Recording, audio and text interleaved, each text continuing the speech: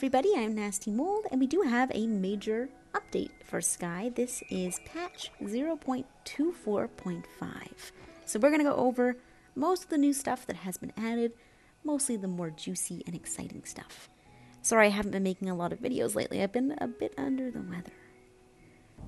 To start off, Days of Bloom is coming back from March 25th to April 14th. This time, this event is going to take place in the Prairie Peaks. There's going to be a huge rainstorm, and then flowers, of course, will begin to grow.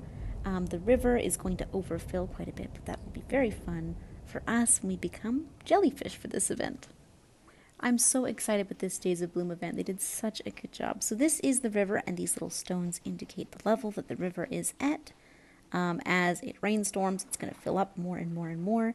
And this place will flood a little bit, maybe not quite flood, just overfill slightly. As you can see, there's not a whole lot of water here, so I can't even really dive in. But there's a lot of plant life underneath, and as it begins to fill more and more, we have a lot more water. This plant life is going to grow hugely. Oh, you'll also notice I have a portal cube on my back. This was recorded in the beta, so that's not in the game quite yet. But hey, when PC launches, it should be. The event, of course, is always super interactive. There are event currency little blooms that we can find all over. Oh, it just started to rain. Look at that. Cool. There's also a spot in which we can get shocked by lightning, which is kind of freaky. Let me show you that really quick because it's actually kind of cool. It's one of the ways that we can get event currency. Over here by this stone. We're just going to stand here and wait for it. Oh, didn't have to wait very long. And there is our event currency. Yippee! Very silly, very fun. All previous Days of Bloom items are set to return, but of course we have some new stuff, which I will show you in just a little bit.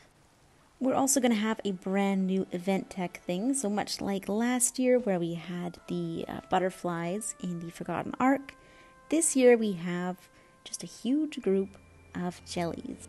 So I'm going to sit down and it's going to bring us to Jellyland. There we are. A jelly, just like the Aurora concert. There aren't very many jellies in this area right now, but it's a fun way to fly around with your friends, pick up some wax, of course. It's so cute. When there's a lot of players, it's very fun. Oh, look, there's some here. Hello. I've been having a lot of fun in this mode, using the Aurora emotes and trying to coordinate with the other jellies. Everyone using the same emote. It's always so cute. Alright, let's check out the new cosmetics for this event. I'm not going to go over all of the previous cosmetics. I'll do that in a future video closer to Days of Bloom, but the new stuff is just incredible. This is an event currency item. It's this adorable hair. I believe this one is called the petal hair, and this one is meant to be 25 hearts, which is a little strange. This one is the spiky sprig hair, which will be 24 event currency. So precious. It reminds me of Zag from Hades. A lot, actually. Especially with these sprigs of leaves on the sides. Adorable. And then we have this brand new Aroom petal cape, which will be 48 event currency. I absolutely love the dewdrops on it. The shape of it is so pretty. The gradient from green to white. It's adorable, and it's going to look really good with some of the other dewdroppy items, like the leaf from Season of Moments. And then we have our in-app purchase, which is the Lilypad umbrella for $14.99 USD. This is so pretty. It's so cute. It has its own unique sound effect, too. A giant leaf with dewdrops on it. It'll protect you from rain. One thing that I really appreciated about this year's Days of Love and Days of Bloom is they've only brought one in-app purchase item, so I don't get overwhelmed with having so many. We also have the Spring Camping event, which will be arriving from March 4th to March 10th. This is a short mini event kind of focused around shared spaces. This one will take place in the secret elevator area within Daylight Prairie. That is where you can find Oreo, the dog, of course. And we're also going to have a pretty big group of traveling spirits arrive. I will go into deeper explanation about each of these spirits and their estimated pricing or even confirmed pricing in a future video, but we can expect the Nodding Muralist, who has this adorable little gnome hat and this mask, as well as the nod expression. Now, we have seen this spirit a few times, so it's not super exciting for everyone, but we do have some brand new ones arriving. We also have the Indifferent Alchemist. Again, we've seen this spirit quite a few times, but they have this very long beard, which I know a lot of players are excited for, this kind of turban and long hairstyle, and this beautiful cape. And then for our new spirits that we haven't seen as traveling spirits, we have the Ceasing Commodore, which has this really cool, really warm-looking cape, this long Viking-style beard, and of course the braids with the half side of their head shaved. It also has tattoos on that side. So cool. And of course, like the other Abyss spirits, it has a broken and shattered mask, which also looks pretty cool. And then of course we'll have the Frantic Stagehand, which has to be one of the most favorite upcoming traveling spirits at this point. They have their black outfit with their kitty hood that matches so well, and this eyebrow style penguin mask. Their whole fit is so unique and so different, and something that you don't see in spirits very often, so I think a lot of people are going to be very excited to dress like little kitty cats. We also have some massive changes to the Eye of Eden, which make it a lot easier in my opinion. One of the best changes is you can now wear a chibi mask and you can walk up pretty much just as easily as someone who is normal sized in the game. I don't know if everyone knows, but the chibi mask does make it a lot harder to climb up on rocks and ascend the mountain. There are improved controls for running and jumping, which is really awesome because I tend to sprint through the Eye of Eden. It does make it a lot easier to go through without jumping into stones or jumping out of cover, things like that, so that is very nice. Probably the biggest change is the amount of damage your character can now take. You can take a few bonks in the head even without wearing one of the Elder masks, and if you do manage to lose your light, you're not automatically put into crawl mode. You can actually take a few more hits.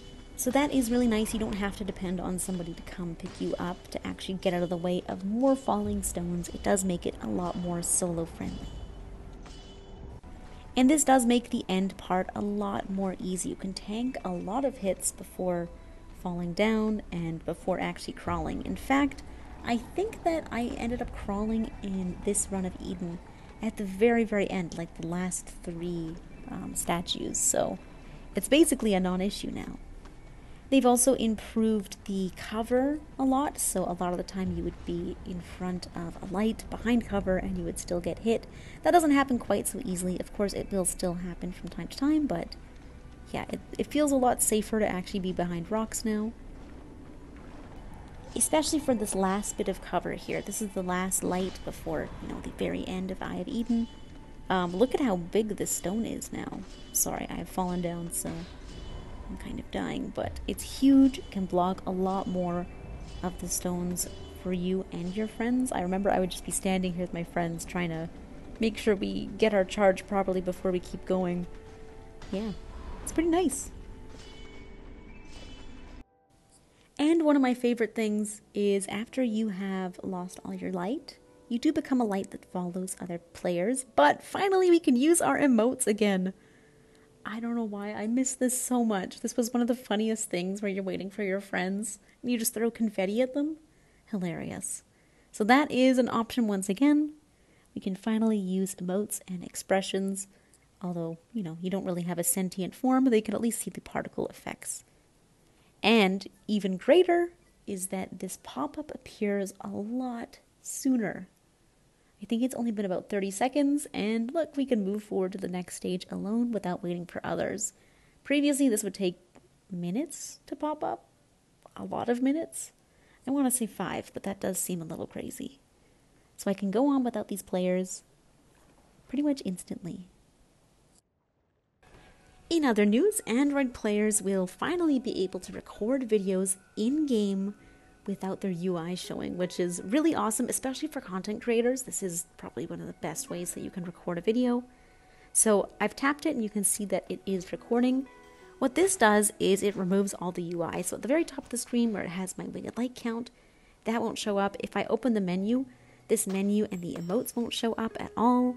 If I open the settings, that won't show up. Same goes for other players' text. If they're talking to you, that won't show up. As well as my little movement icon here. You can see where my thumb is on the screen. That won't show up. And if I open this won't show up either in the recording. So that is really awesome. Very happy for the Android content creators. And if you're unsure about what I mean, this is the exact same recording I just took. So you can see, you can't see any of the menu things. I'm going to open the menu here and use an emote. The emotes don't show up.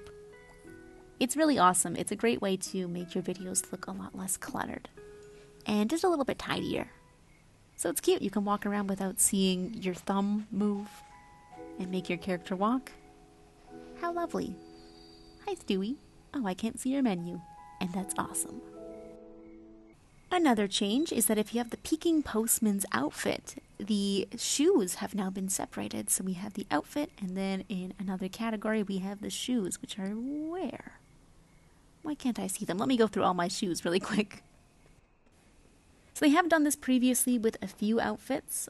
It's nice to see that they're still continuing to do it because some of the boots look really cool. Well, there it is. Those are the boots. Some of them look really cool, mix and match with other outfits, and now we can do it if you have this particular outfit and boot combination. And actually, these boots look so cool with this outfit I have on right now. It just matches it so well. So yeah, it's a pretty minor change, but it's really cool for those who really like to change their outfits and mix things up a lot.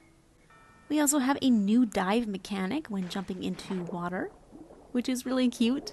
Previously, you would have to actually tap on a specific dive area, like maybe in the treehouse there would be a dive section, but this just happens automatically when jumping into water. Now I have to wonder why they would change this animation. It does look great.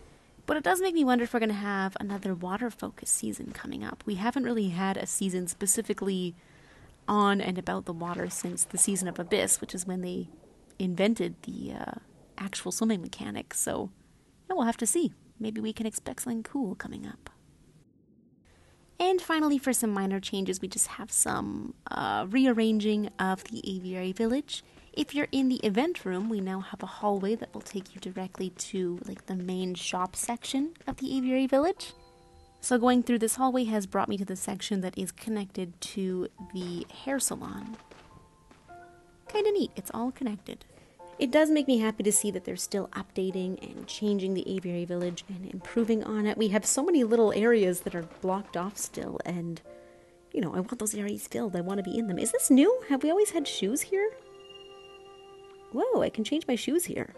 Maybe I'm just not very good at noticing things, but I think that's new. Yeah, TGC has also teased that there might be some sort of a home building function in the aviary village, so I can always make a video on that if you guys want me to talk about it. Another change is that we have this section here, which is going to be a cafe. I've already shown a little bit of it in the beta, but I don't want to spoil too much in this video. Essentially, spirits are going to come here every day, and you can accept some quests from them. They're going to be the exact same as the ones that you can get at the statue, but it's kind of cute to get them from spirits. We also have a mysterious hallway that's being built here. I wonder why. Maybe we can work in the cafe. That'd be so cute. Oh boy. Yeah, that's it. A few changes. I'm really excited for Days of Bloom. I'm super excited for the Eden changes, and yeah. That is about all I have to share, guys. Thank you so much, as always, for watching. It's so bright here. Oh, my goodness. It means a lot. Sorry I haven't been as active as I normally am. I'm going to try and get back in the swing of things. I've just been really sick and laying in bed, and also playing a lot of Baldur's Gate. All right. Bye, guys. See you around. Love ya.